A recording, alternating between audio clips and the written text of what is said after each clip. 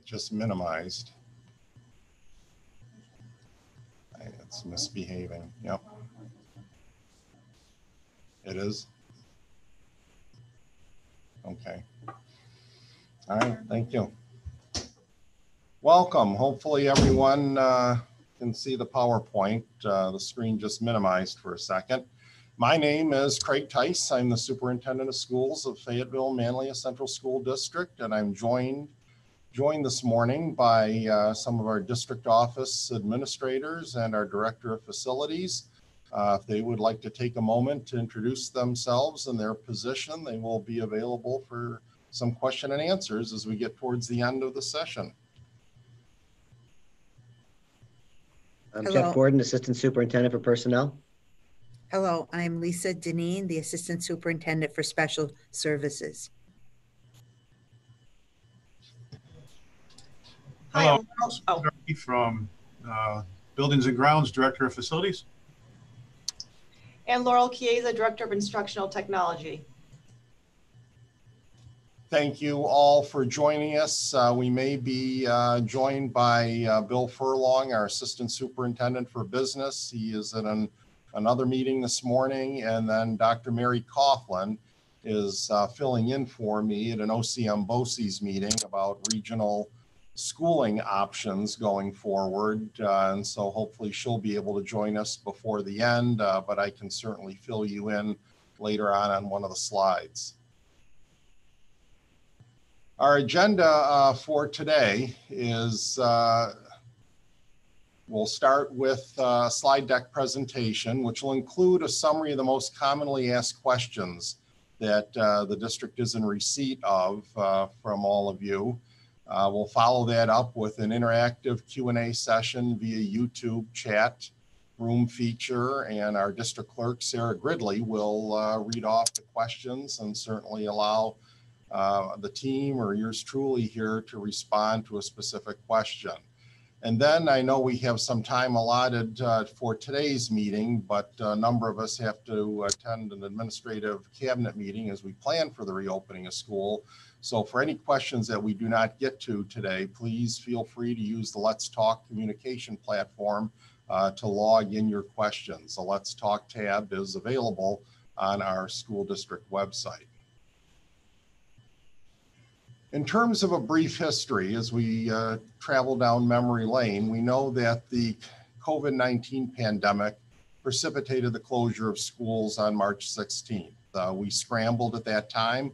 The Board of Education held an emergency meeting on Sunday the 15th. We certainly moved things very quickly. A staff development day up front. We used a couple of emergency closing days, and then instruction began on Thursday, the 19th of March.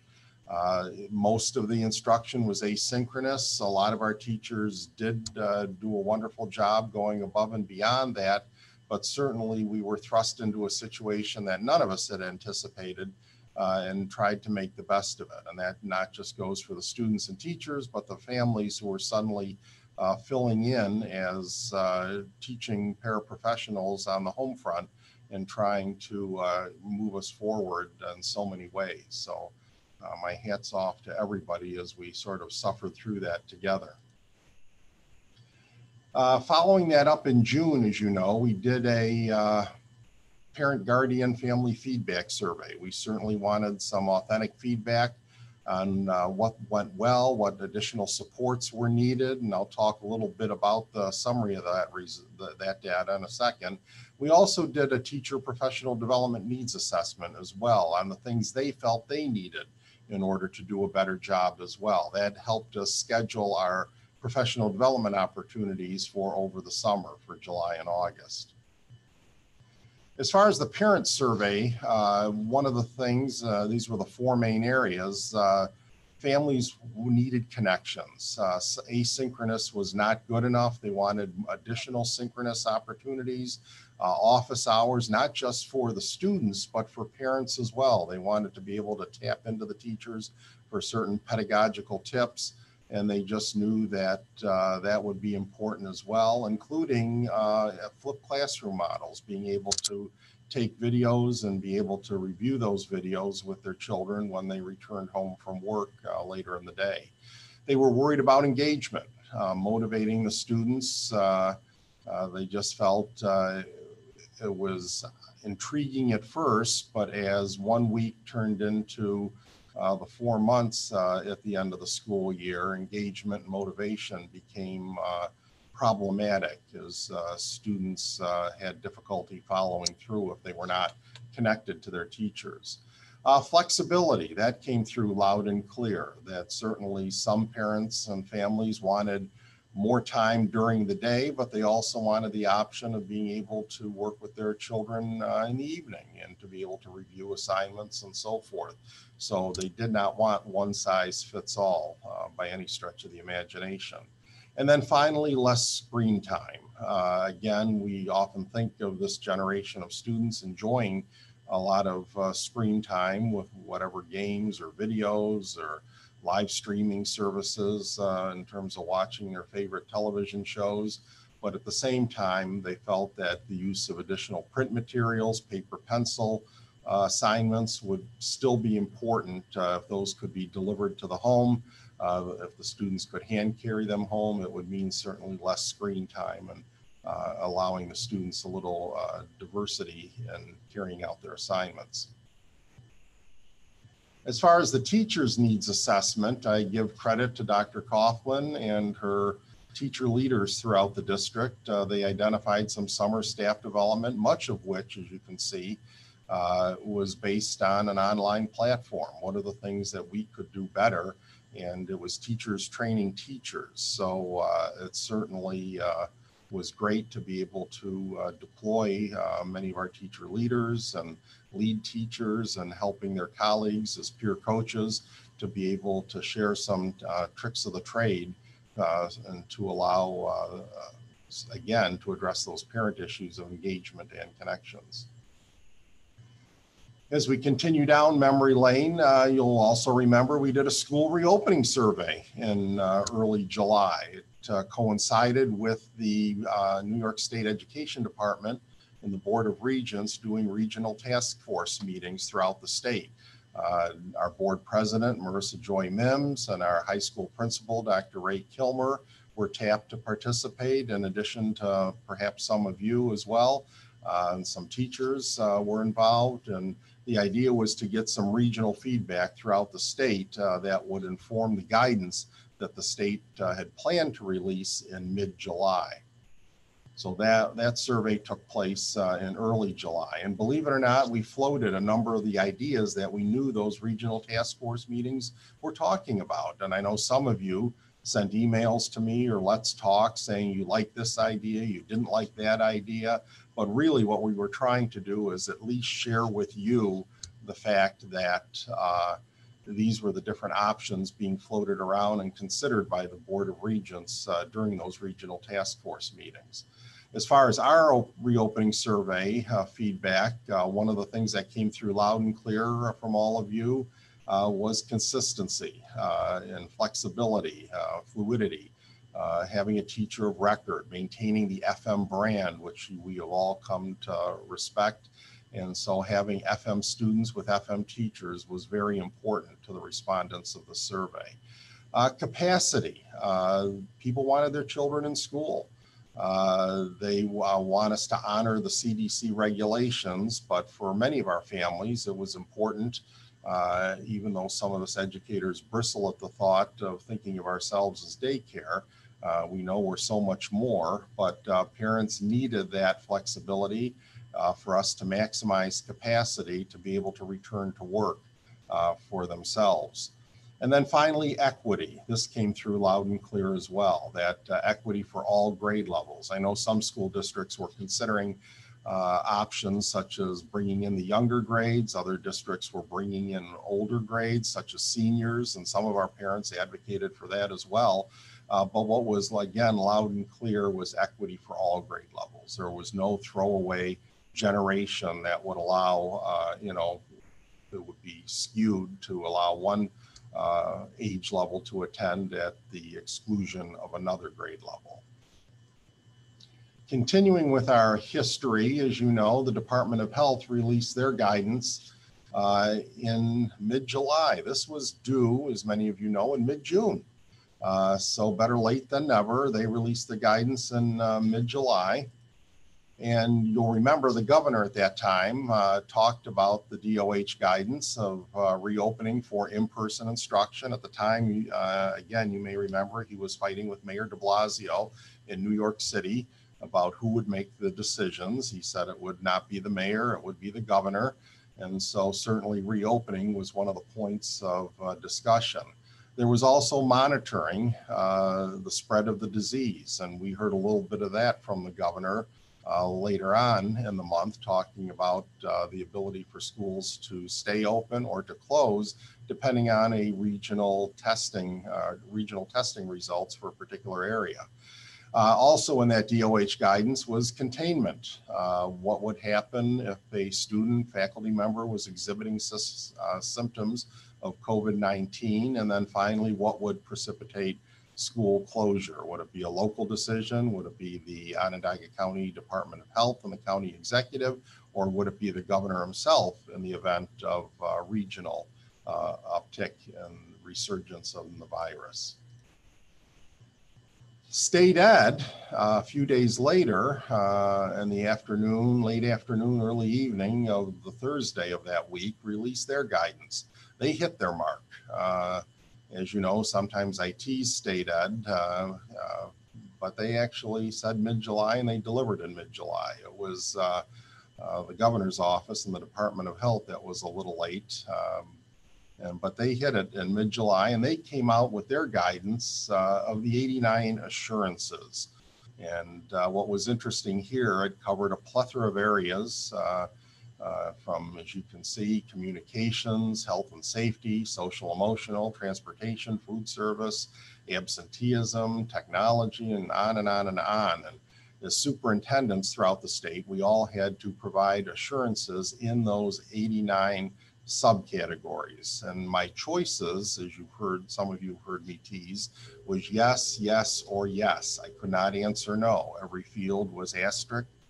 So it was a required field. I could not enter anything but a yes. So, and I'm stressing this because I'm going to come back to this later. Our plan is really centered around that Department of Health guidance and the 89 assurances. And I know information is changing daily, which I think complicates things, in part because I think all of you are staying in touch with the media and new ideas that are coming out, or new regulations or executive orders, new research, and I think that all plays in. But again, as a snapshot in time, our work was done based on the guidance that was released the week of July 13th. So then what did we do? Well, life gives you lemons, you make lemonade. So we started working on the Department of Health compliance the week of the 13th. Next up, the week of the 20th, we pulled together some teacher leaders, instructional forums, building site-based teams to work on the state ed compliance work, the 89 assurances in terms of developing our plan. And this, I mean, as you can imagine, with given an impossible task of only 3 weeks to pull this all together, the building level teams led by the principals worked very hard in putting it all together. And why? Well, the week of the 27th, as some of you know, there were advisory committee meetings. Many districts held one advisory committee meeting. FM held 6. We did one for each level. Elementary, middle, and high school. We also had a physicians advisory committee, sort of a medical review board, if you will. We had a FMTA advisory committee meeting with the union stewardship. And then last but not least, a parent council advisory committee where we tapped into all the parents who had volunteered and expressed an interest in taking a look at the plan. And their feedback was certainly critical. Those are the advisory committees that I just highlighted. And they had a chance to look at the draft plan, in part because we had to post the plan on July 31st. So we did post the plan on the 31st, not only to our website, but to both State Ed and the Department of Health. We also, at that time, following the posting of the plan, sent out a family perception questionnaire. It was a very simple questionnaire. It talked about your gut feelings, whether you were ready to have your child return to school or to avail themselves of the remote instruction. We asked about childcare because we knew that was weighing heavily on the minds of our families. And then finally, transportation and whether or not you would avail yourselves of school transportation services. So it was a simple three-part question. Many families completed that questionnaire, but many did not. Many said and told me in no uncertain terms that they would prefer to wait until Labor Day. They wanted as much information and data at their fingertips to make an informed decision. And I totally understand that. But as you can imagine, the district is trying to plan ahead. We're trying to plan for the reopening of school. So I will reference this a little bit later in the presentation, but this was a tipping point. We were trying to go out and get people's gut reactions, and I know families were worried whether it was binding or not, and it certainly wasn't. And we tried to clarify that and even extend the survey, but it sent a clear message that the district was already putting pencil to paper in order to plan. We could not wait any longer. And what were those questionnaire results that I just referred to? Well, 65% indicated a desire to return to in-person instruction across all grade levels, which was pretty consistent with earlier surveys. 25% believed that childcare would be a problem for their family in terms of returning to work. And then 50% said they would avail themselves of school district transportation. We already have a number of our students, in particular at the high school level, that drive themselves to school. We have a number of parents who transport their children as well. So our fleet is already at a partial capacity. So this 50% was interesting. It looks like more parents are going to elect to drive their children to school, but we still have to provide a space on the bus in order to allow the children to return. So then finally, the governor, as you know, said schools are to reopen on August 7th. I think that surprised a lot of us. Many were predicting that he would say that they would be closed. As you know, there has been a battle between the state level and federal level between Republicans and Democrats, and I do not want to get into a political debate here, but we also know because education is funded by the state and there are some federal monies that pass through the Capitol in Albany, we knew that this debate would certainly, the politics at the federal and state levels would trickle down to the local levels. Right now, we're having 20% of our state aid withheld by Albany. As you know, the state budget needs a lot of work, and I believe them, but they are withholding money from the school districts, all school districts, not just FM, that we were counting on. What was also interesting is following his announcement over the weekend, the 8th, 9th, and then finally the 10th, the governor was sharing his concerns about the school plans. He said, again, the governor mentioned earlier in the month that he would make the decision, not the mayor. And now he was saying parents and teachers would make the decision. And I totally understand that. Parents have to feel that the environment is going to be safe for their child, or they may have pre-existing health conditions on the home front that they do not want their child to attend school. So I certainly understand giving parents that option. And I certainly understand them talking about the teachers. Teachers coming to work as essential workers now, much like the medical professionals who have helped us since the beginning of the pandemic, now find themselves on the front lines as well. And whether there's, even at the medical level, whether there's personal protective equipment for these individuals, we still know in a hospital setting and a medical care setting that certainly some of our medical professionals have suffered and have contracted the virus, even doing their work in spite of the best intentions and protections and so forth. So certainly teachers needed to weigh in on this too, as well as the parents. And then, and I say this tongue in cheek, the 10th was 107 districts didn't submit their plans, or so the governor thought. Actually, we were in good company. We were listed as one of those districts, along with many other high-performing districts like Syosset and Webster. And it turns out, and I had a chance to speak with a lovely person from the New York State Department of Health, who did say that our plan was there. It just was diverted to the business side. There were different hyperlinks for assurances and the upload of the plan. When we uploaded ours to state ed, the upload of the plan and the certification, the assurance, were all on the same hyperlink. For the state, because they deal with businesses too, everything was on different hyperlinks. So for the districts who uploaded their plan and then certified, they were given credit for it. For FM and all those 107 other districts, we certified first and then uploaded, again, 2 different hyperlinks. And for some reason or another, it ended up diverted to the business side of the house. So it was there. We resubmitted, doing it in the correct sequencing. And so they certainly have our plan. It was posted in plain sight on the website, and we have not heard another word from any of the state officials about it. As you know, on the 10th, the governor also mandated public meetings, this being the first of 3. I know we had a question, do parents have to attend all 3? They do not, unless they like to hear me speak about the same PowerPoint. The meetings were just an opportunity to give everyone a different opportunity at a different time, whether mornings worked, afternoons worked, or evenings worked, over the course of the middle of the week to try to get any questions answered. So we did mandate 5 meetings for the larger school districts, the Big 5. The governor also mandated that 3 addenda be added to all reopening plans. You may recall that he said they were indecipherable, but he wanted the COVID testing outlined, the contact tracing outlined, and a description of the remote learning by August 14th. We have since put that information up on our website. I know some of you have indicated you've appreciated the the additional information.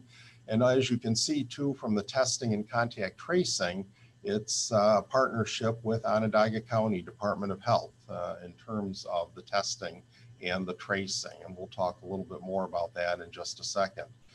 So we are doing that in concert with Dr. Gupta and County Executive Ryan McMahon in terms of deploying their resources as we go through the testing. And we heard that from our Physicians Advisory Committee loud and clear, that really to stem the tide as far as the virus goes, until there is a treatment or a cure, it's going to be dependent on testing, and more testing.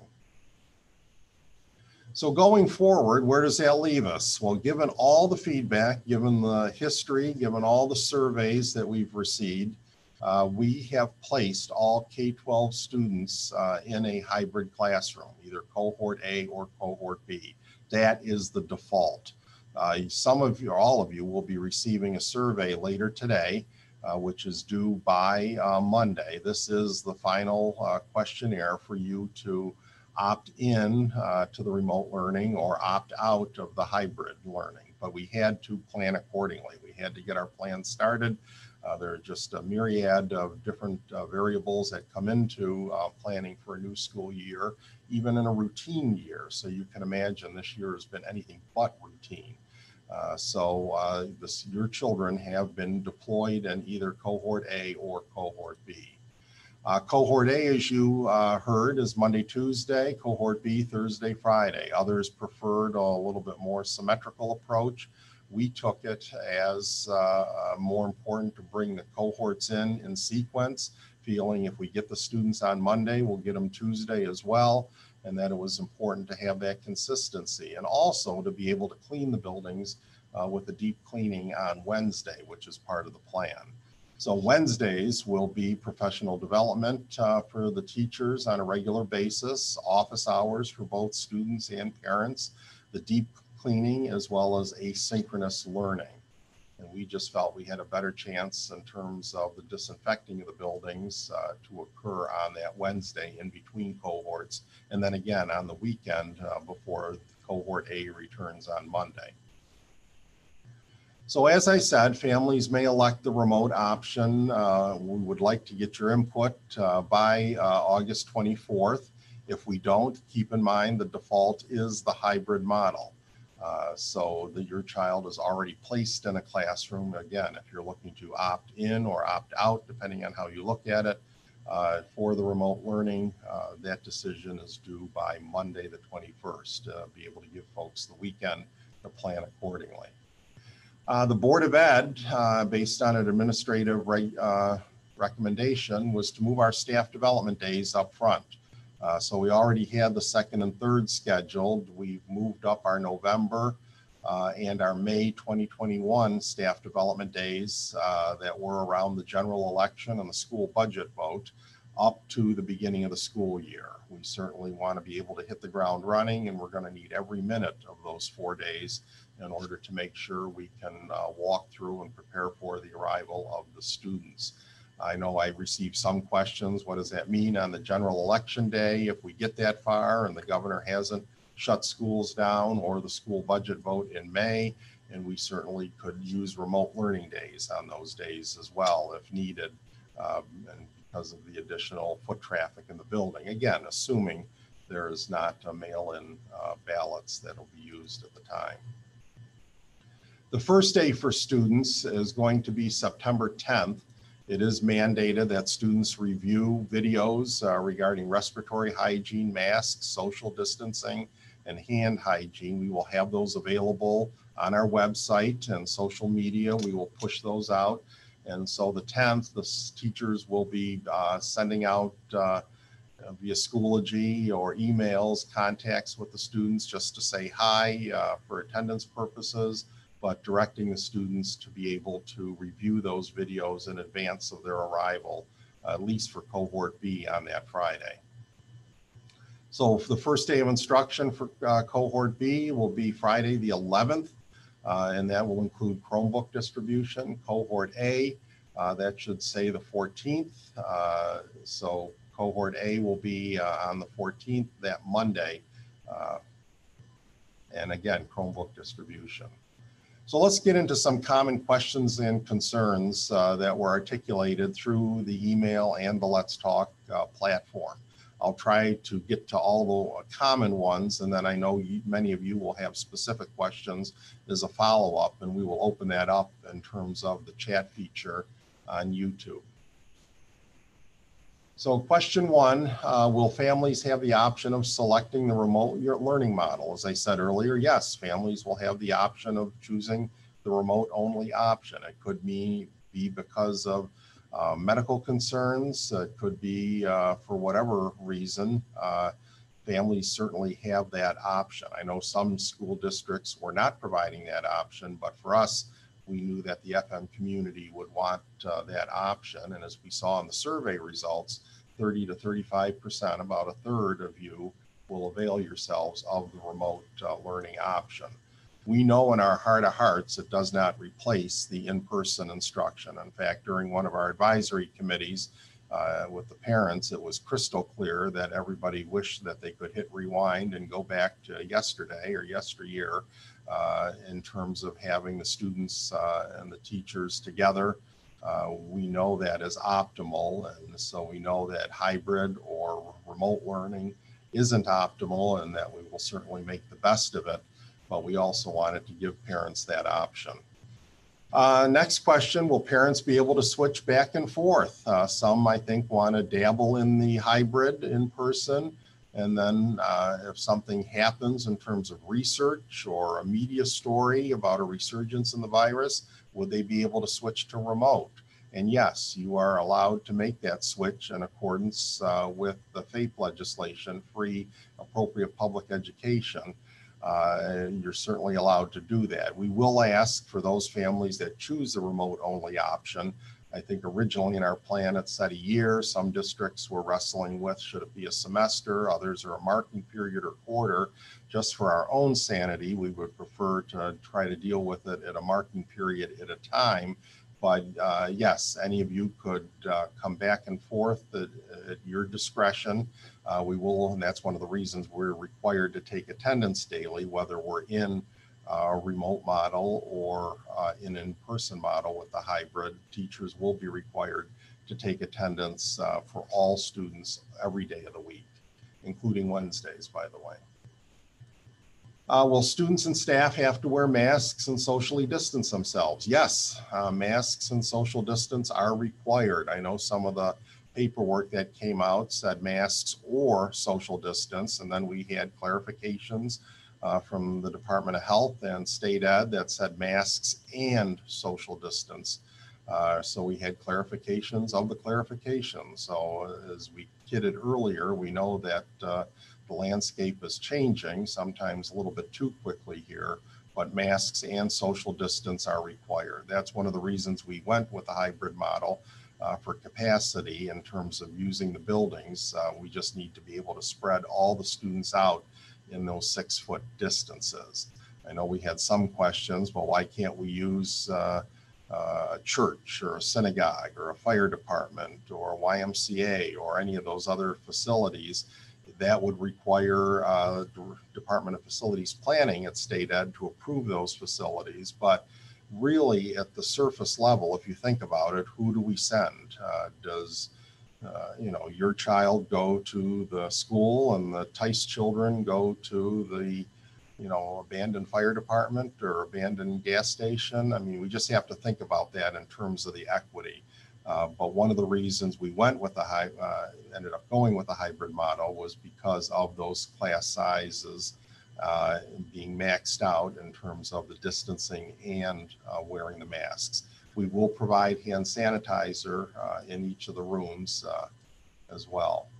Will students be able to use their lockers and cubbies? No, the guidance says limited. We will not have the students use their lockers and cubbies. What will winter bring with winter coats? We'll have to revisit that, assuming we're still open. As many of you know, this is balanced on the head of a pin, and if there is a resurgence of the virus or if it's masked because of the flu season and cold season, we might not have to worry about winter coats. But for now, in terms of pedestrian traffic flow in the buildings, lockers and cubbies will not be used. Are fans permitted to operate in the classroom? Not when the students are present. Windows should be open to allow as much air circulation as possible. We will have indoor spaces supported with air filtration systems in some of the special ed classrooms as well. MERV filtration, as you know, has been required, and then MERV 9 for some of our older units that cannot take a MERV 13 filter. So we will try to augment those others with airflow handlers that will distribute some of that additional air through the MERV 9 filters. Will water fountains be operational? Yes, bottle fill stations only. Some of the water fountain bubblers in the classrooms will be turned off. Some of the buildings just have those bubblers, so we will have to certainly sanitize and clean those on a regular basis. But again, we're trying to reduce the number of high-touch areas, as you can imagine, in the buildings in order to help prevent the spread of the virus. Will PPE be available for staff and students? Yes, the district must provide 1 mask per teacher, staff member per day, and 1 mask per student per week. I know a lot of you have purchased masks in advance. You told me that's certainly applicable. You may have seen some research come out that the gaiters or the bandanas are not being recommended anymore, that it should be the masks. So again, this changes constantly. We would recommend the masks. And I think if you have purchased them at home, that's fine. It's just that, again, if students feel comfortable wearing their own mask from home, that's fine. If they do not, we must provide them here at school. We must provide them on the bus as well. We cannot deny a student going onto a bus for not having a mask.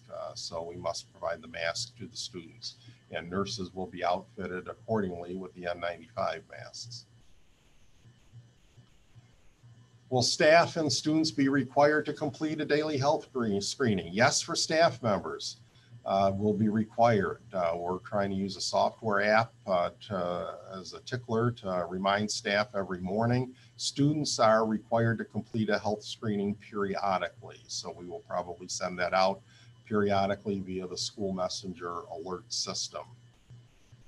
Will students be screened for body temperature upon arrival to school? Yes, they will be screened upon entrance to the school building by trained staff members wearing appropriate PPE. So that will be new to us. Accordingly, as the schedules are released, I'm going to have to ask your indulgence to follow those drop-off and pickup schedules. Same with the buses. The buses will be staggering their arrival. We cannot keep the students on the buses, so they will not be waiting in a line like they have in the past. We'll be staggering them in. Our bus transportation, if you can think of an old West wagon wheel in the old days, the buses would go out to the perimeter of a school attendance zone area and then head into the axle, the hub of the wheel, which would be the school building at the center. Now, if it's more of a target approach with concentric circles, the buses will be out on the perimeter. The bus closest to the school building will also probably be acting like a taxi service or a shuttle service in terms of dropping off multiple times. So it'll be a different model from the wagon wheel, so to speak. We will try to get the students in as expeditiously as possible, but at the same time, we're going to stagger the arrivals and dismissals. Will this eat into the school day? Most definitely. But as the state has made crystal clear, they control the 180 days. The districts get to control the minutes of the day. So certainly it may be a challenge at the beginning of the year. Hopefully we will increase our efficiency as the year goes along, but our intent is to stagger the arrivals and dismissals. Next question that was popular: will the school buildings and school buses be cleaned, disinfected on a regular basis? Yes, all high touch areas will be cleaned at least 3 times a day, approximately every 2 hours. The custodians will be cleaning the hallways, the outside of the buildings, so to speak, the high touch areas in the buildings, and school buses will be disinfected twice daily. I know the literature says once daily, but we're going to disinfect the buses after each arrival and dismissal runs. We talked about this already. Speaking of school buses, will the students arrive in a staggered manner? Yes, that is our intent. Some districts are opening up multiple entrances and having multiple screeners. We may do that to a certain extent, especially at the high school, as we always have, but we do not want to bypass all our hard work on safety and security, bypassing the single points of entry. So instead, we are going to deal with the staggered arrivals and dismissals, in part, as I said, because we're working with those concentric circles, that the inside buses closest to the school will probably be coming in more frequently than the buses that are sent out to the far perimeter of an attendance zone. Will parents have the option of transporting their children to school? Yes, as we indicated, the survey results said about 50% of our families are going to elect not to have their children ride the bus, and certainly that does not hurt our feelings. We will be putting 1 child per seat near the windows. There's high backs on those seats, which will certainly act as sneeze guards, but we also know that by doing that, we decrease the capacity on the buses. Families with siblings in the same household can sit in the same seat, but we would probably prefer to do 1 per seat next to the window, and we will try to keep the windows open on the buses as much as possible. Speaking of cleaning, will teachers and staff members be asked to clean the inside of their classrooms? Yes, alcohol cleaning wipes will be provided for each classroom in addition to hand sanitizer. Cleaning is not permitted when the students are inside of the room. So the different buildings, especially middle schools and high schools in grades 6 through 12, will have to be very strategic and tactical about how they dismiss classes, that the students socially distance in the halls, and that the teachers have ample time to be able to wipe down, the high touch areas inside each classroom. Next popular question, what will happen when a student exhibits COVID-19 symptoms? The student will report to an isolation room before being picked up by a parent, guardian, or family member. The isolation room is required to have supervision, in this case, who will report to the school nurse. So we will try to isolate. If a student exhibits a high temperature, they will be put aside, so to speak. We, in many cases, will probably retest with a digital thermometer rather than a thermoscan just to make sure we're correct. But then if they are exhibiting symptoms, family members will be called to pick up the children during the day.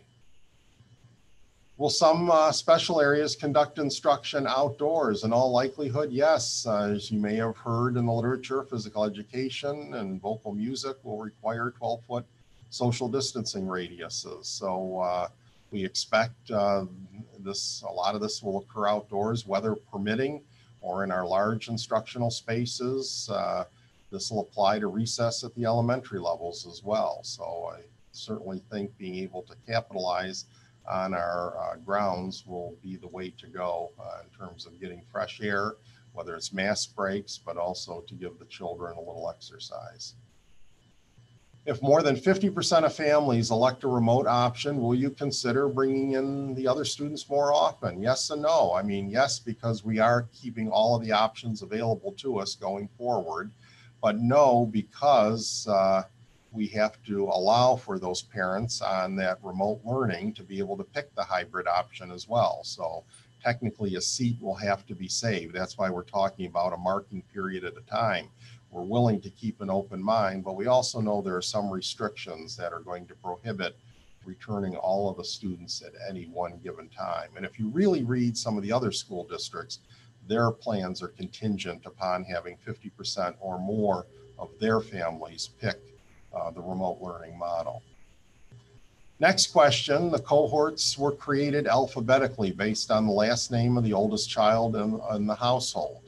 So then the big question, and a lot of you have turned in, there were over 300 questions on Let's Talk, probably 200 of which were about this. Will students be allowed to switch cohorts before school begins in order to accommodate family schedules, neighborhood pods, friendships, childcare needs? Unfortunately, the answer is no. We had to get planning, as I said earlier. I referenced that little questionnaire at the beginning of August. We had to put pencil to paper. So for all good reasons or bad reasons, we ended up doing it alphabetical. We started generating the class lists. So we're willing to consider things going forward, but we have to see how the chips fall. Let's say there's a class of 20. We divide the class into 10 and 10 in terms of the hybrid model. In one of the cohorts, only 3 of the 10 students show up. In the other cohort, let's say all 10 of the students show up, and that the other 7 students are all on remote instruction. Conceivably, we could accommodate some of those requests, and we'll have to take them at the time, case by case basis.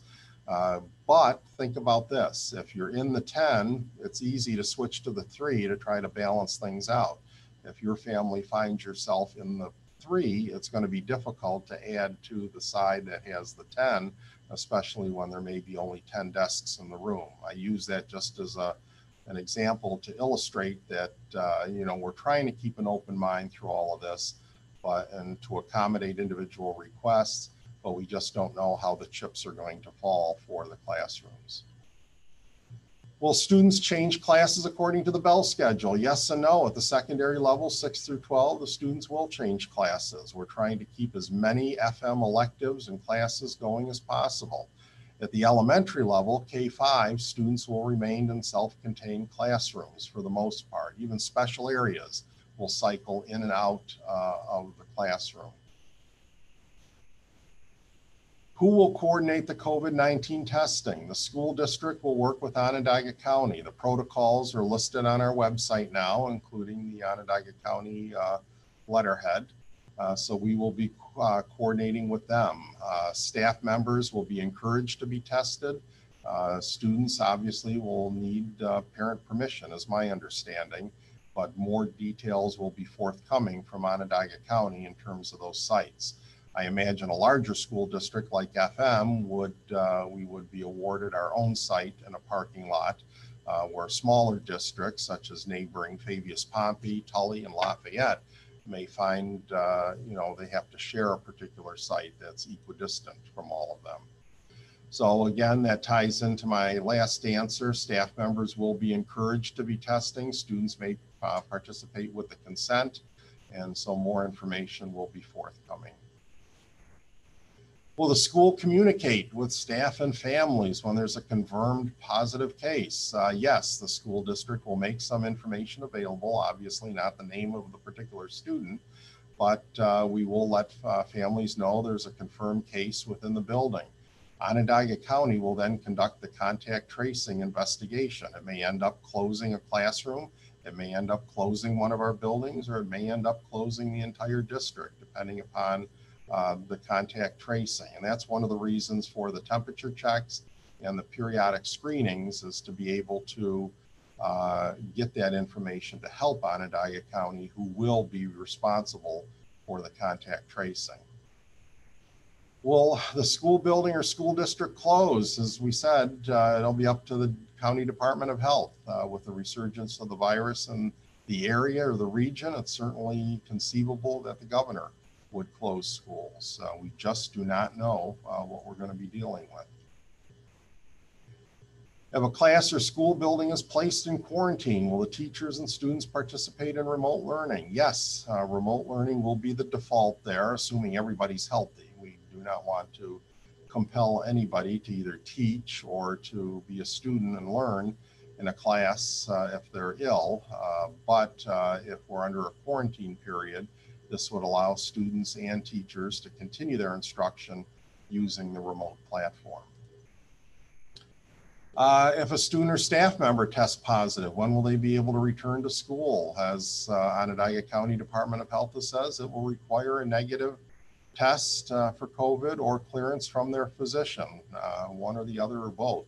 So we do not control that. It certainly will be coordinated by the medical professionals testing to that individual being ready and cleared to return.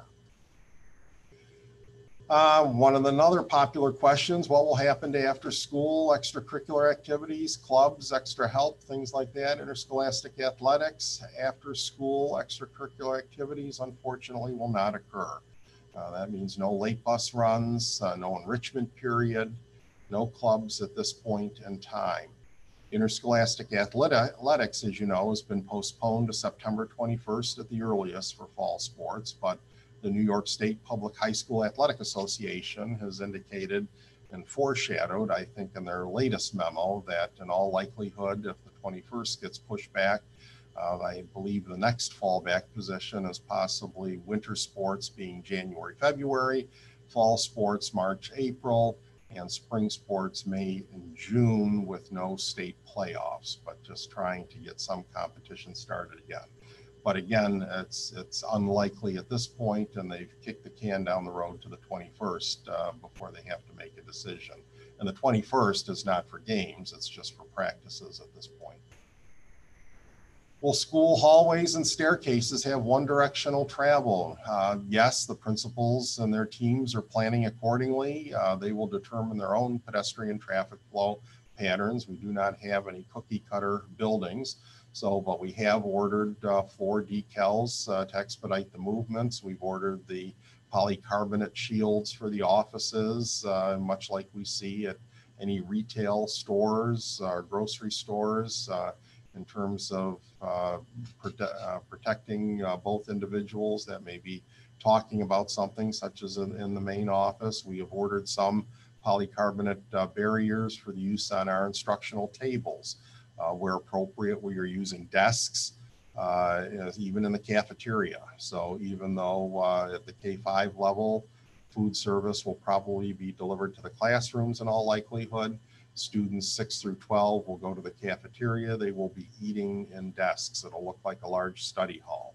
So I know in the media, they said parents want the socialization and the kids returning In that format, we will not be using the long tables or round tables in the cafeterias that will encourage congregation of students. It'll look like a study hall format. Will the school district offer orientation programs like Link Crew for students entering the high school? I believe each level is looking at orientation programs for the students, so more information will be forthcoming. So whether it's kindergarten, grade 5, or grade 9, I do believe that all the principals are taking a look at that. It may be remotely, it may look a little different. Maybe instead of spending part of a day, it's only an hour for the little kindergartners. There's been a lot of discussion at this point. So I know those plans are being finalized, and we'll try to get that information out to you as soon as possible. Wednesdays, we talked about already, student parent office hours. It'll be similar to last spring. So Wednesdays may look a lot like last spring, but it's our intention that Mondays and Tuesdays, Thursdays and Fridays step up our game in terms of being able to take it and go forward. And then last but not least, we'll open it up to questions now from all of you. But if for some reason, I'll cancel out of that. But if you have questions, please email me or use the Let's Talk dialogue. So let me try to get the screen back for everybody. As far as the chat feature, I said our district clerk, Sarah Gridley, will be controlling that from her desk. I asked, though, in terms of the guidelines, that questions and comments about individual students, I would ask you to direct to the school building and the building principals. I think it's going to be important, given sometimes in the board meeting, if you watch that, we will reserve the right to paraphrase, certainly omit questions that the censor might find offensive. So I would prefer no profanity or inappropriate content of this, but we will edit that out.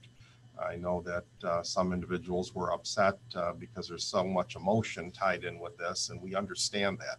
Again, we've put the best plan forward back, given the guidance on July 13th and July 16th. We're keeping an open mind. We've made changes to it already, so I do sense the emotion, but at the same time, we need your input too, just like we've told the faculty. We want to get as much input and to make the plan better. My line is, if we can build a better mousetrap, we should build a better mousetrap. So we ask you to stay informed. We may not have all the answers today. I'll certainly allow members of my team to chime in here. We know there is no one size fits all, but we've tried to get as much feedback as possible, put forth the best plan that we can. We know we're not going to make everybody happy. That is crystal clear. Between all the teachers that we have and staff members, 700 plus, and all the families, we would need 5,000 plans to make everybody happy. Unfortunately, we were asked to put together 3 plans for the state, and we're making the best use of our facilities and what we have and trying to collaborate and work together. So I ask your indulgence in working with us and staying informed as we go forward. So, District Clerk, do we have some questions? We certainly do. First question, how will attendance be taken for elementary students at a daycare or other such childcare when they cannot log on until the late afternoon or evening? I can answer this, or Laurel can jump in. We're using our learning management system, Schoology, for all its good points and its bad points. Schoology will allow us to track student usage. So when a student is in a remote setting, whether it's that Wednesday or for the opposite cohort, believe it or not, we'll be able to identify if a student has logged on to work on some asynchronous assignments or what have you. So we will be using that for our attendance purposes. Is that right, Laurel? I see you nodding. Yeah, we're still talking about various scenarios, but that's the easiest way for us to track exactly when a student is in an actual course and when they've actually logged into Schoology. Thank you. Next question, and we've had a number of them, so I'm going to combine them. What is the time frame for late arrival and early dismissal, as well as the school start times? Transportation just released that information. I can let some of the others speak to that. I unfortunately have not committed that to memory. It was just the other day here, but we're very similar to what we were before. It's just trying to stagger out.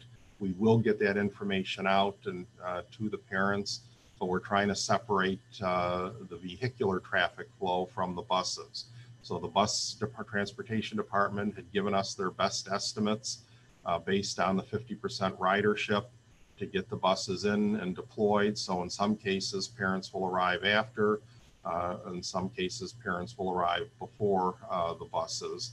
And I know that information will get posted as soon as possible. We'll put that on the website, hopefully within the next few days here. Anybody else? In terms of the days, they'll be very similar to give or take 5 or 10 minutes here or there. Okay, thank you.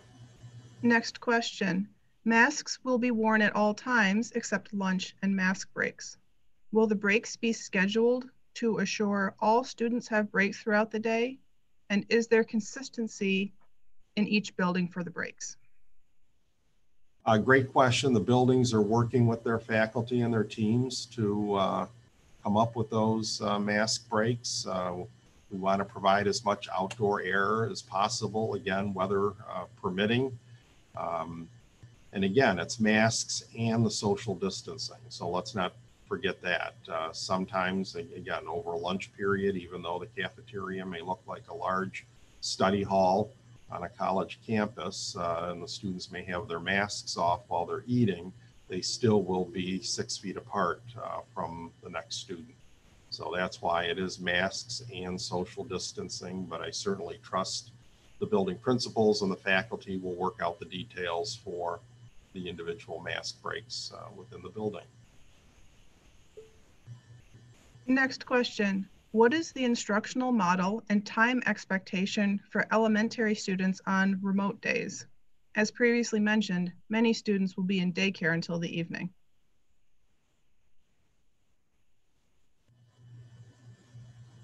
I can take a stab at that, and then if Dr. Coughlin wants to jump in. For remote days, let's start with the Wednesday. Last spring, and some people loved it, some people hated it. The feedback, believe it or not, was mixed. We followed a homebound model. So it was 2 hours for the secondary level, 1 hour at the elementary level. Not that that was hard and fast, but we didn't want the children to be overwhelmed with multiple assignments. We wanted to make sure that it was quality and not just quantity, so more wasn't necessarily better. And so we tried to organize our instruction in the spring as to not to overwhelm families that had to support the children in the evening or children themselves. So we followed that homebound model. That being said, Wednesdays may look very similar to what this spring looked like. As far as the other days of the week, we intend, and I know Dr. Coughlin has been working with the teacher leaders and the principals to try to organize the instruction. Obviously, there will be some synchronous, there will be some videos upon occasion. It's going to look different every day. It's probably going to look different starting from September, and as we go through till June, we will be adding to our repertoire. We've looked at videos from outside vendors to try to help teachers, but again, we're trying to make it manageable for the families that have their children at daycare during the day and may only be able to help them in the evening. Dr. Coughlin, is there anything that you'd like to add to that? Yes, we will be putting up on the website draft schedules at the specific to the, and that we should have those up by Friday. Again, we're still working on all of those. At specific to the question about elementary, it will look more of like a block schedule. There will be opportunities for checking in with live streaming and class meeting type activities. There will also be video recorded lessons. So and that will be available for all students, and that will be an integral part of the instruction. So it will be a combination within a block schedule. Thank you. Next question, will parents be notified which buildings and areas cannot accommodate the recommended MERV 13 filters? Mr. Furlong, I know Mr. McCarty has been on top of this. I don't know if either one of you want to. Yeah, I mean, we're going to be trying to use MERV 13 filters anywhere we can.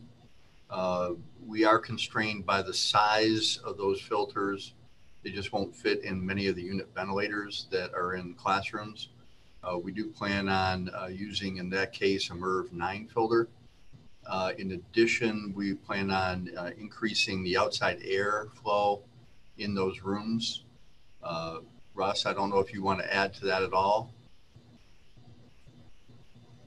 Yeah, certainly. Most of the airflow we have are set up with outside air dampers, both with the univents and with the fan coil units around the district. They predominantly are set at 10%. We're increasing the percentage of outside air on those dampers to 30% or more to drastically increase the amount of outside air that's coming into those spaces. Thank you, Bill and Russ. Next question, how will the online instruction be conducted? Via Zoom of live in-person sessions?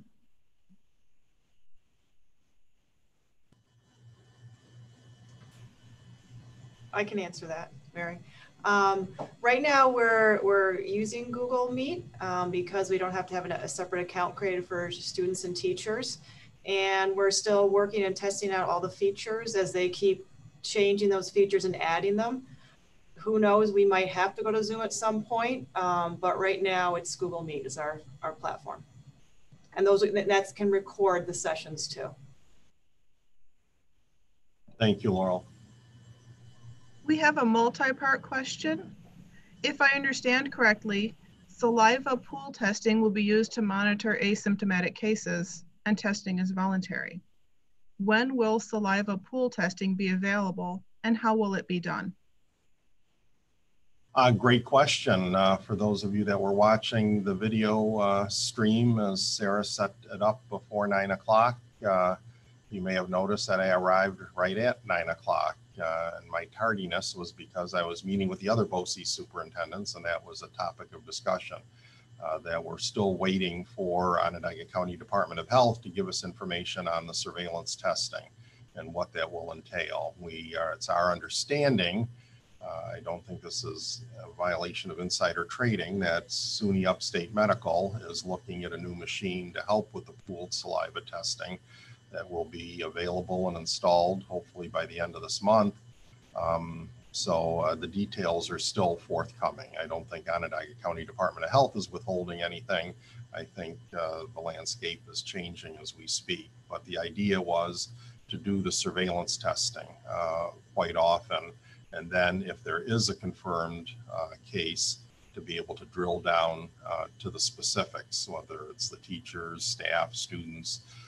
So I think they want to monitor that. And then again, as I said earlier, that's the one thing we heard from our physicians advisory committee, and I cannot thank them enough. It was very intimidating for me to be on the Zoom call with all of them and to have all that expertise in the room. And that's the one thing they made loud and clear.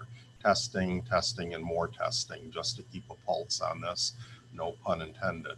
And so we will wait for those details. We will post that information as soon as we hear, but I agree, it'll be the surveillance testing and then finally, the molecular testing, so to speak, to be able to drill down specifically to see where the infection is.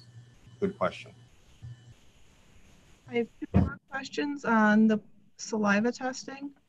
What percentage of the school population must participate in volunteer testing to effectively monitor asymptomatic spread, and who will pay for it? Great question. I don't know until I have the details from the Onondaga County Department of Health. We were all on a conference call with the county executive, who indicated that some of those details are still forthcoming, whether it would be incumbent on the health insurance of a particular individual, whether it's student or teacher, whether it would be incumbent upon the district to cover those costs. Again, I do not have that information at this time. I'm hoping that we do see that information shortly. Next question. How are special education's student needs being addressed remotely if children are in a child care center?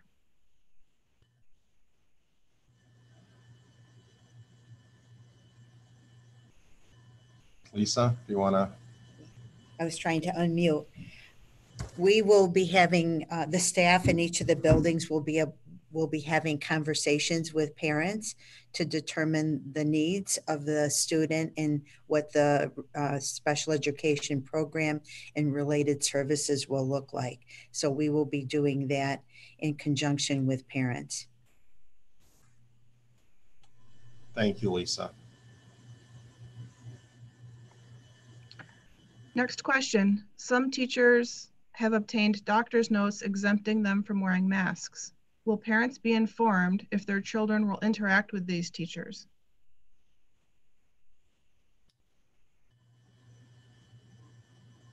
That's a good question. I don't know, Mr. Gordon, anything on that? Mr. Gordon. I have no doctor's notes that allow a teacher to not wear a mask at all. There is one that allows them to wear a shield. I will certainly let the parents, that will be the building principal who may let the parents know that for the shield. That's required by a doctor, but that is a doctor's note. But there's no teacher's notes, and I'm actually looking at them all in front of me, that has any teacher asking to not wear any protective equipment. So that, to my knowledge, will not be happening. Thank you, Mr. Gordon. I wasn't trying to put him on the spot. As you can imagine, he's been dealing with the vacancies for the summer. Some teachers are electing to do a medical leave, others an unpaid child care leave.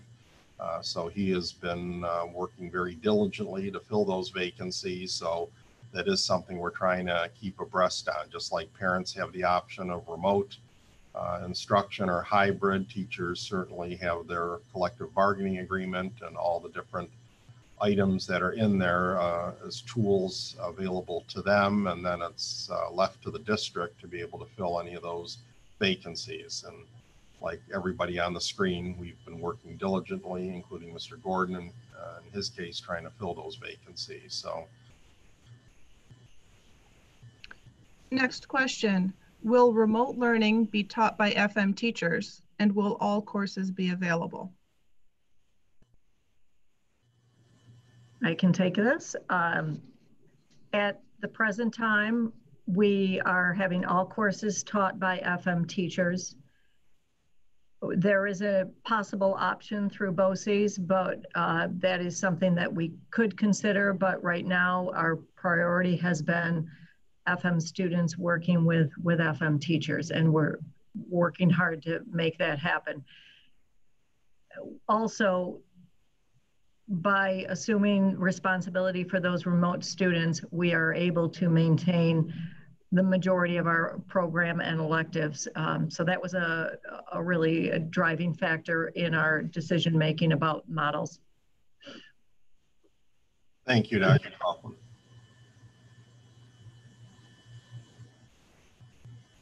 Are students required to wear a mask when participating in physical activity or instruction or PE instruction? What precautions are you taking in the event of hyperventilation? That's a good question. My understanding is it'll be dependent. If we're outside in fresh air and 12 foot or more, certainly a mask break could be in order based on the activity.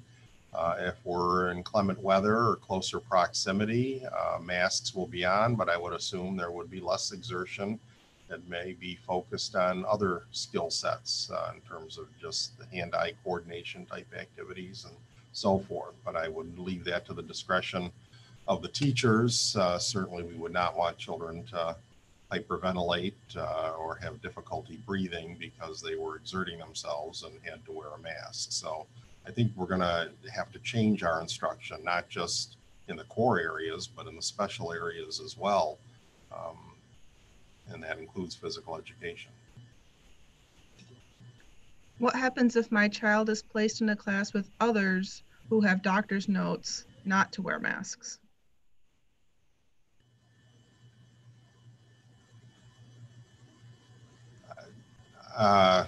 If they are not required to wear masks, I do not believe we're, Lisa, we just talked about this yesterday.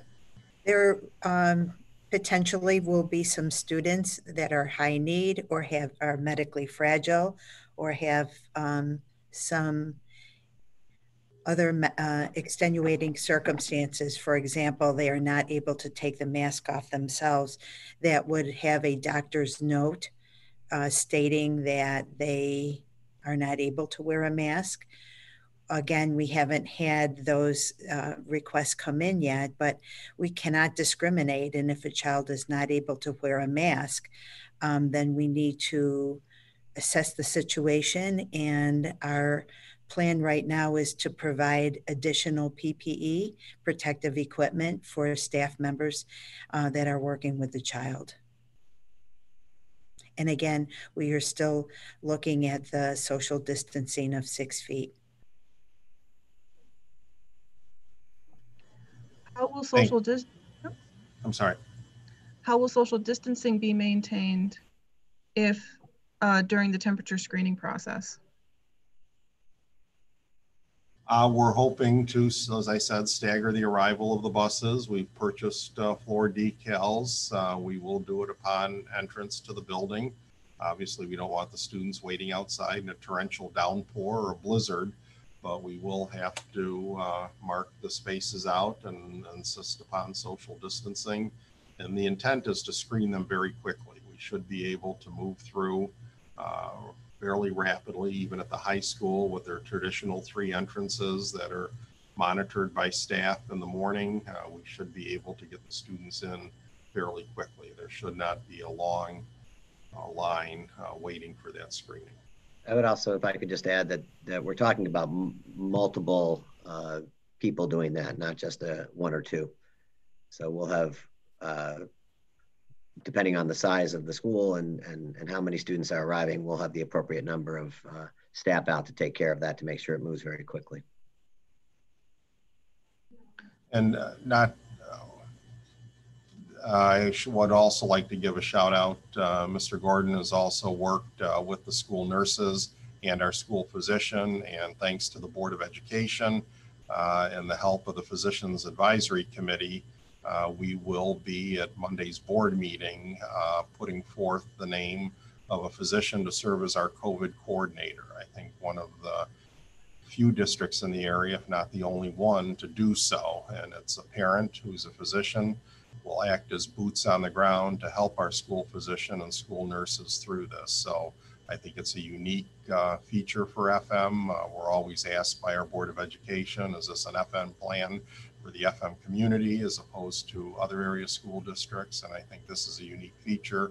Again, giving credit to the Board of Education and all the folks you see in front of you for helping to make that a reality. So just a thank you to Mr. Gordon for all his work to coordinate all of that with the school nurses and the school physician. We have a question regarding the hand sanitizer that will be provided to students, specifically awareness of the toxic hand sanitizers that have been recalled or discouraged for use. I can answer that. We have none of that product. It's all alcohol based. We have none of that product.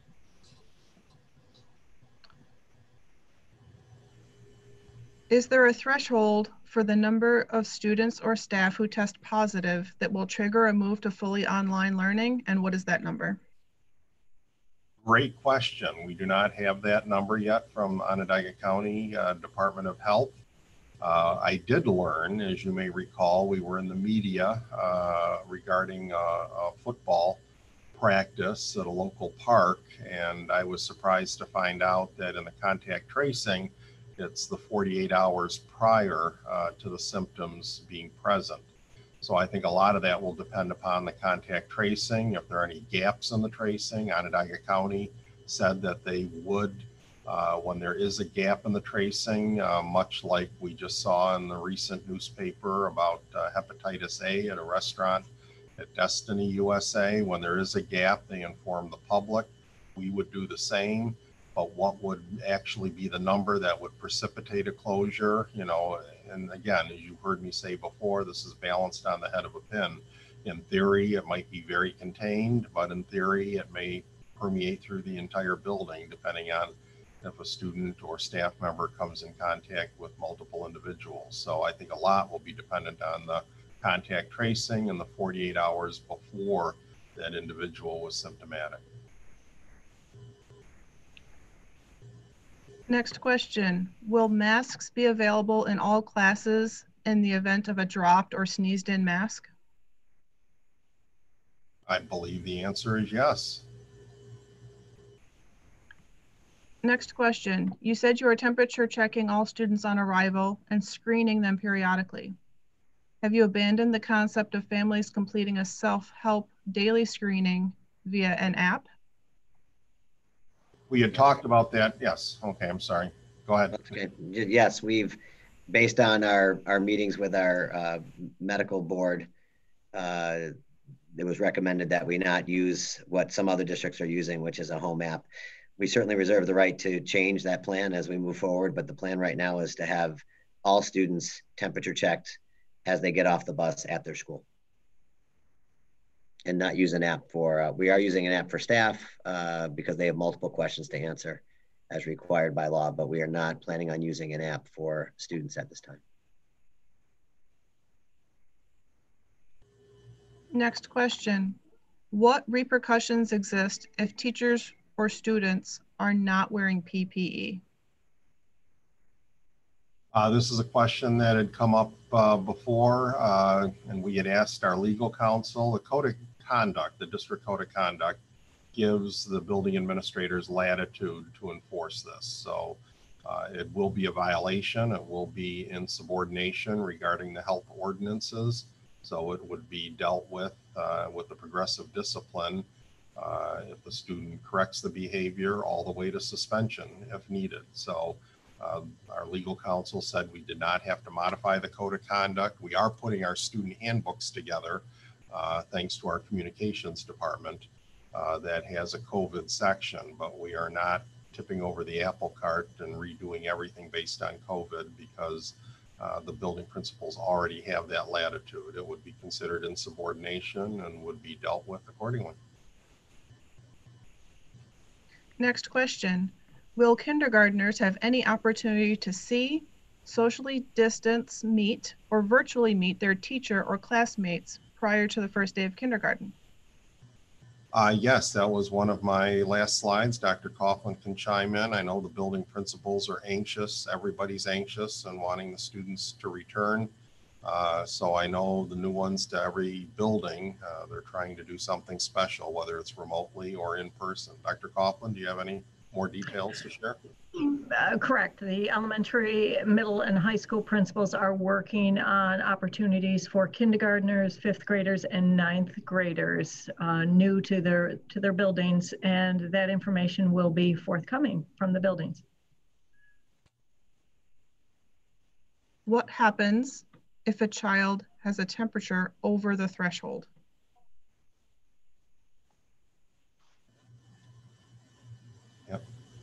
If they have a temperature over the threshold when they get off the bus, as was mentioned through the thermal check, they will be checked a second time with a what's considered a more accurate thermometer by the school nurse. And then if their temperature is above 100, as required in the guidance from DOH and SED, they will be sent home. That's not a local decision. That's guidance from the state. How will cleaning of bathrooms in elementary school classrooms work, as they are used often throughout the day? Russ or Bill, would you like to respond to that? Sure, I can chime in, and then Russ, you can add to it. We are planning on cleaning high-touch areas, including bathrooms, 2 to 3 times a day, in addition to their normal cleaning. We are using various disinfection methods, not only during the day, but in the evening hours. And of course, we're going to have a deeper cleaning every Wednesday. Anything to add to that, Russ? Yes, during times when the class is out of the classroom, we can go in and clean those bathrooms during like lunch breaks, or if they're outside. We can't go in and clean during the while there's students there, but we'll be taking any opportunity when there's no students in the classroom to get in there and clean the bathrooms in the elementary classes.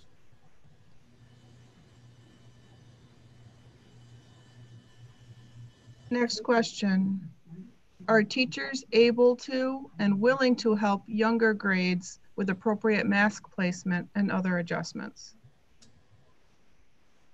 I believe so. I mean, this is all new to us, and especially for the little ones.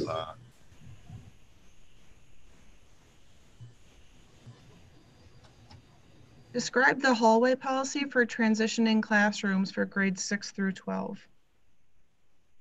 It'll be building specific. Again, we purchased the floor decals, the polycarbonate barriers for offices. So whether it's one-way directions in the hallways or stairwells, each building principal is taking a look at that. And it'll be specific to the building. I'm sorry, I'll add too that some of the buildings will dismiss odd even classrooms, or in the case of the high school, house 1, house 2, at staggered intervals as well. So we may end up eating into the period, class period, by having more transition time to ensure the social distancing.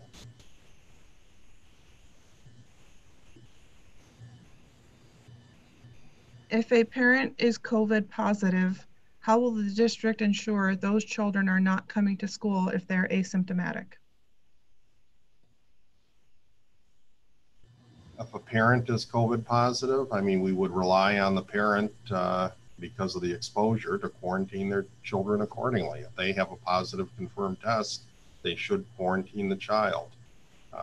They may elect to send them in. That's where I think the saliva testing, the pool testing, that's what our Physicians Advisory Committee said about testing and more testing, but it's going to be dependent on that testing in order to try to narrow and isolate. So if a parent is not cooperative and decides to send their child in when they know they have a positive test and they should be quarantining themselves and the children or anybody in their family who's been exposed, we don't have obviously control of that. All we can do is work with the county in terms of the surveillance testing and to try to stay on top of it. So could I just add that I think, Dr. Tice, I think that's a great question that we need to get clarification from Dr. Gupta in the county, because anytime there's a positive test in the county, they're the ones who do the contact tracing and work with that family. So clearly they would be giving an order to that family that everybody quarantine until tested. I'm hopeful that they would also notify the school, but we can find out. That would be our expectation. Thank you, sir.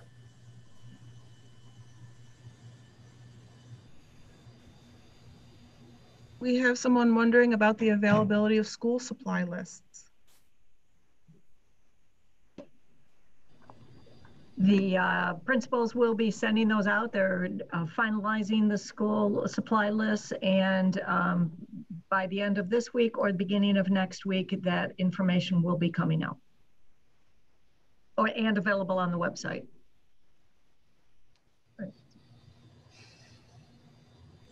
In the event of power outage or internet connectivity issues while online learning, how do we report this so our child doesn't get penalized? And are the classes recorded?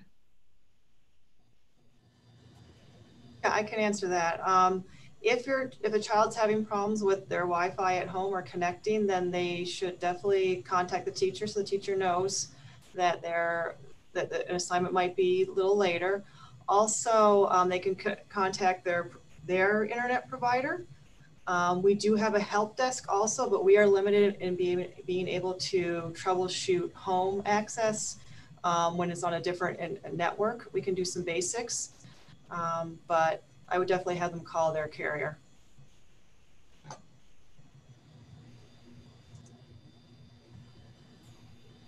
If Monday, Tuesday, Thursday, and Friday will be synchronous learning, if I have 3 children, does that mean I need 3 computers at the same time?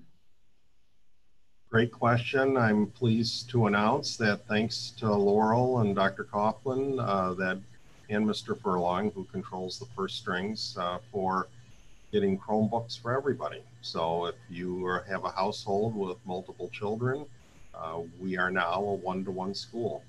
We certainly had to rearrange things within the budget in order to pay for that. But we've tried to defer some decisions till later to allow us to get those Chromebooks. And unlike what you've heard in the media, we got that order out early in the summer. So we tried to get our foot in the door and beat everybody else to it. So hopefully we will be taking delivery of those Chromebooks shortly. And just to add, kindergarten through 2nd grade will be receiving iPads. Oh, thank you. So, yep, and then the rest Chromebooks. And we have also a remote system for some of our high tech type software of Photoshop or Envisioneer or CAD drawing programming, where students can use a Chromebook. In the past, you've had to download the software, but we should be able to remotely access those products.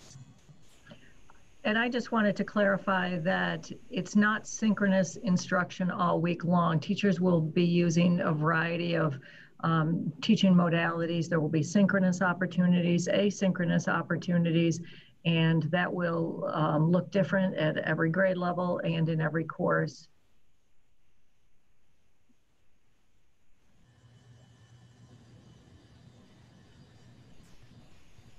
Will high school students be allowed to eat at any time at their desk? That would be a great question for Dr. Kilmer. I do not believe so. I believe they're looking at using a wellness period in the middle of the day. As you can imagine, the bell schedule is going to get reworked. There is no activity period at the end of the day, so it may afford us an opportunity to put a wellness period in the middle of the day in order to provide students with that mask break and be able to eat. So unlike the past where students were able to eat in classrooms, I think we're going to probably have to rethink that depending on the classroom. Some teachers may permit it, but I also know for the most part, we're going to be hard pressed. And so I know Dr. Kilmer has been very creative and his team in trying to look at wellness period in the middle of the day. How will social distancing be maintained in cafeterias? As I said earlier, it's not going to look like a cafeteria. It's going to look like a study hall with desks. There will be no tables. They will be 6 feet apart, and it will be monitored, and they will be eating at a desk. How will increased vehicle traffic and congestion going to be handled at drop-off and pickup? We need to ask the parents' indulgence to follow the schedules that will be put forth by the building principals. We're trying to stagger the buses, and that means we need parent compliance to try to hit their mark as well, or else they run the risk of their child being in a long line for temperature screening. So we must ask your indulgence and cooperation in trying to pull this off. This is all new ground for everyone involved. So punctuality and timeliness will be critical. We have received a number of questions asking what the remote instruction days will look like, synchronous versus asynchronous schedules, and so forth. The elementary students, again, will be following a block schedule. The middle and high school students will be following a modified bell schedule, and those will be posted on the website probably by Friday, as I mentioned. There will be a combination of possibilities, synchronous learning, asynchronous learning, Teachers have the option to use live streaming. They will be using video recorded lessons. They will be using discussion features, and students will be interacting through discussions and blogs. And additionally, on Wednesdays, we will be delivering print materials and be interacting with students in that way as well. We will be continuing to work with teachers on the development of those plans. Thank you, Dr. Bell.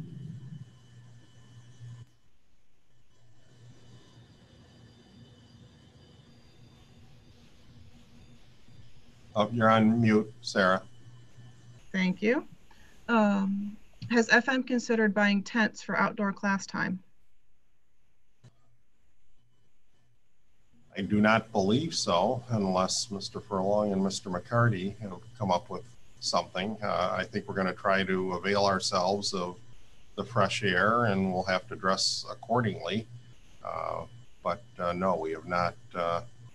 Again, as I said earlier, the governor, I know he doesn't mention that in his daily press briefings, but is already withholding 20% of the state aid, not just from FM, but from every other district.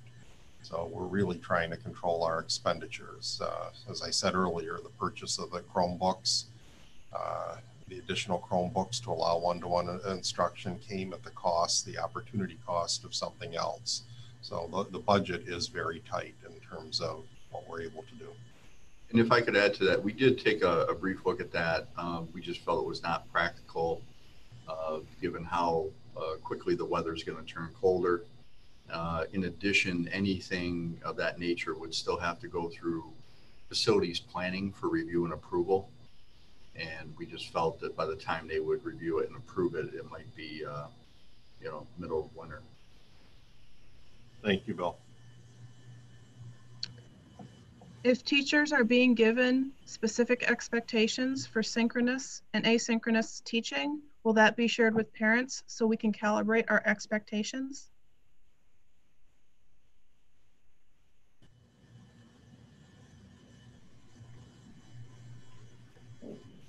Again, it would be the teachers communicating their daily and weekly plans with their classes, just as we would do in an all in-person situation. Teachers will be providing an overview of the week and expectations for students, and they would be putting forth what that week is going to look like, and when there might be a class meeting, and when they might be online, and what videos students would be watching, and how they might be responding to a discussion blog. But that would come out from the teachers with what they are planning and expecting of students for the week. We've had a number of questions regarding vocal and instrumental music instruction and how that will work and if it will be offered at all. To the extent possible, we are trying to maintain all of our programs, again, within the safety guidelines. We are planning to provide lessons. Those will be with modifications, obviously. Large group situations like chorale and choruses would need to be in a very large space with the appropriate distancing. Again, to the extent possible, we are trying to maintain program. May students bring their own hand sanitizer? Good question. I don't know.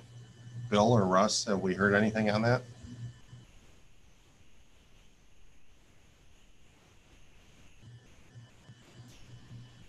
I have not heard anything on that. Yeah, we can double check on that.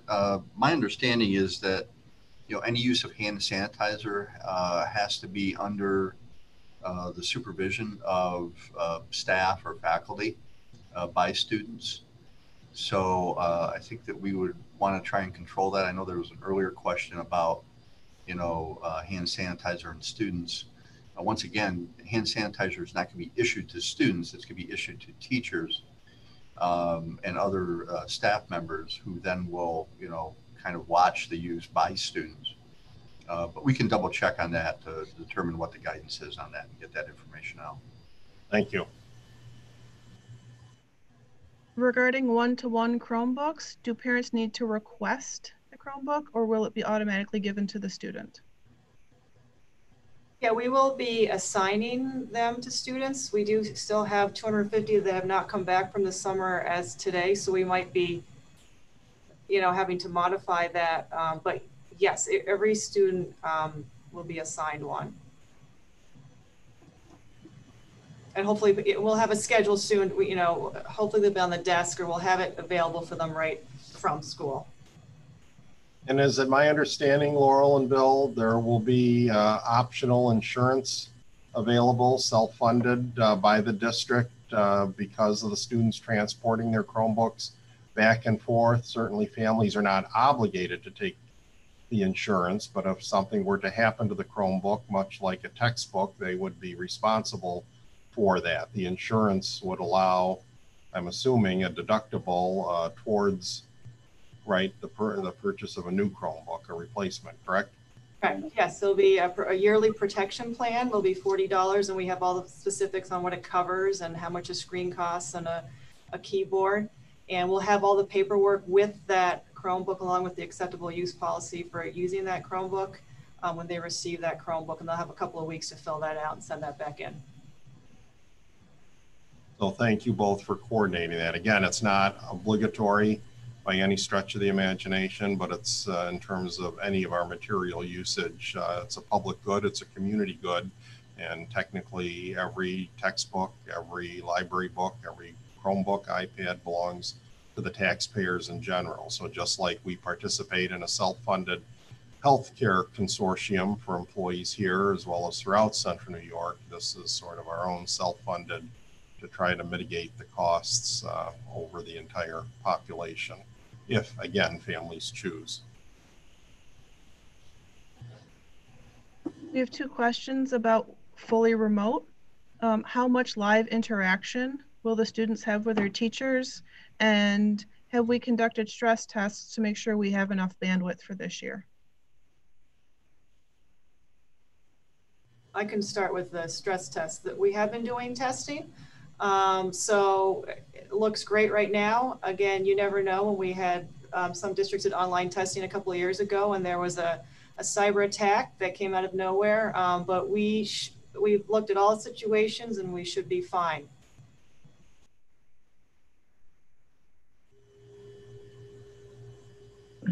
And teachers will be interacting daily with all of their students. That may not necessarily and will not be necessarily live every day.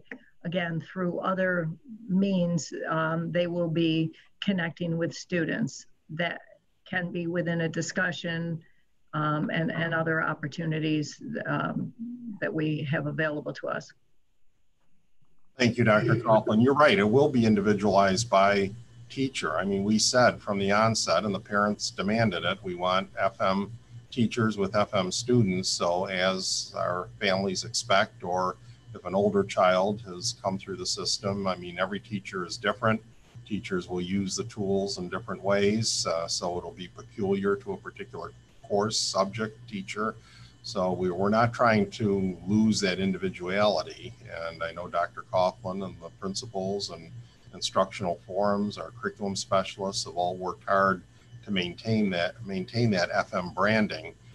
So, I mean, we're looking forward to delivering the whole slate of electives. Some districts, if you read the fine print, they're just offering core classes. They've cut back on all the electives, and that's one thing we chose not to do here. So thank you for stressing that. Will students still be able to walk or ride a bike to school? Yes, socially distanced, of course. How will I worry, I'd have them be careful, tongue in cheek here, around the Wellwood construction zone. So we will have it safe for everybody. But if you haven't had a chance to see the Wellwood facility, you will soon find out that it has progressed nicely through the spring and summer, and we will certainly take precautions there, but it is a construction zone.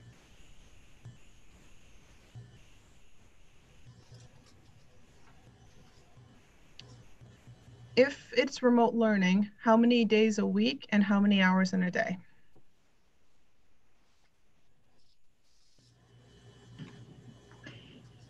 In the total remote option that parents may choose if they have health concerns about their child attending the hybrid model, the expectation is, again, the full day. That wouldn't be a full day online with a classroom teacher, but it would be a full day of instruction and following a bell schedule of classes.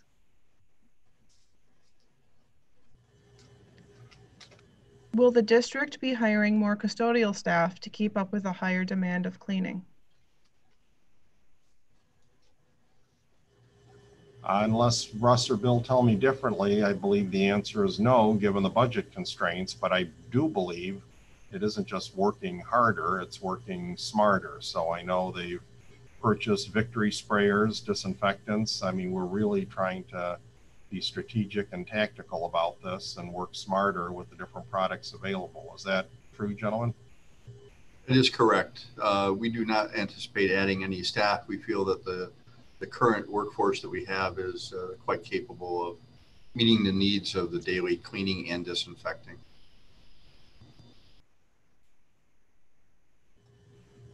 Yeah, a lot of our, oops, sorry about that.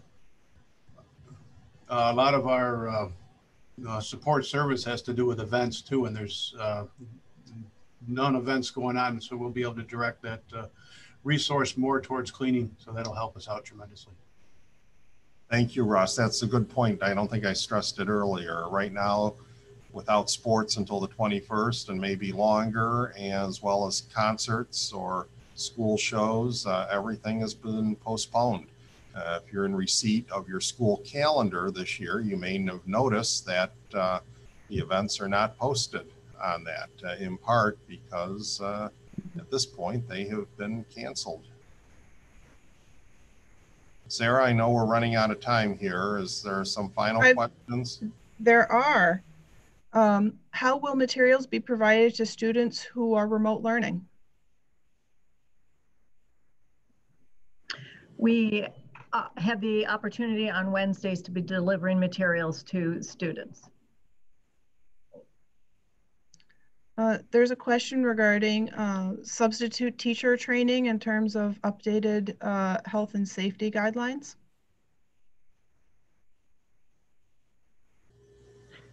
The subs will receive before the start of the year some general guidelines from the district regarding protocols, health protocols in the building and those kinds of things.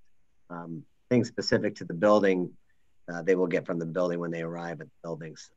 Some of our subs sub in all buildings, many of our subs sub in only particular buildings. So a lot of that will be very specific to the building, but the general health and safety rules they will have prior to the start of the school year. And we'll watch the same videos or have the opportunity to see the same videos that we're showing our teachers.